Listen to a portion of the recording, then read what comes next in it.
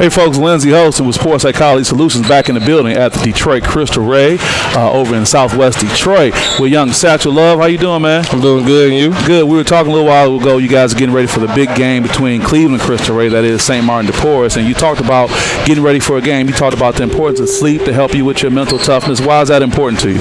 I feel as if I ain't got enough sleep, I might be off on my game. I might just be a little like, probably just like I can't get up, I can't do nothing really. You know, and that's tough, man. How is it to focus on sleep as a young person when so many are involved with social media late at night, Fortnite and all those things? How do you balance that? How do you break away? It's really a sacrifice for real. Like I done missed many parties knowing that like I got practice the next morning, I got a game. And it's just like it ain't gonna help me in the long run, so I know what I need to do now.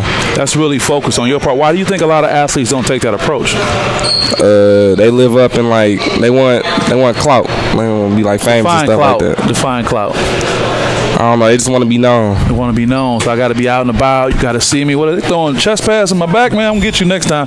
All right. They want to be known. So how do you balance that? Don't you want to be known too?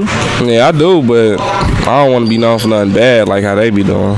Oh, I get it. I get it. Another thing you said when we moved the conversation from mental toughness, we went to the other side of the spectrum, mental health. When you talked about, you know, how people really feel about what you're going through. Talk a little bit more about that. I don't know. It just feels as if everybody think anything you can say is really an excuse for real. Like me, if I told my coach, like I ain't gonna be at practice today, he believe me. He be like I messed up. You okay? He probably most likely believe me, but like I know like other coaches don't believe they kids. They be like that's the excuse. Okay.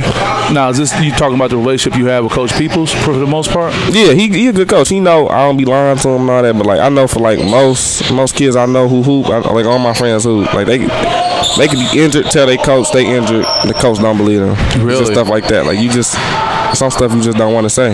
So it sounds like a lot of this has to do with the personal relationship you have with the coach. Yeah. But also has to do with your personal record that clearly you haven't said you were sick and you weren't. And if you're saying you're sick, it's a big deal. Yeah.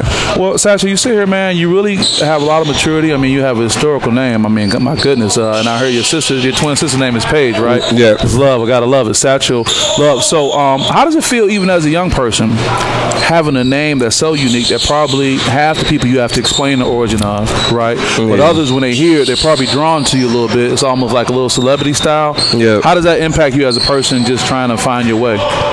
Everybody really asks me that. I really don't know though. I don't know. Yeah, well, that's okay. We're sitting here with Satchel Love.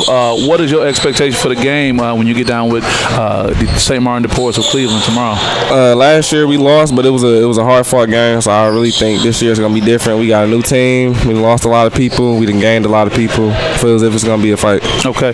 Any advice you have to other young people out there just going throughout the day, whether they're athletes or non-athletes, anything you want to share to your fellow classmates or whoever it may be?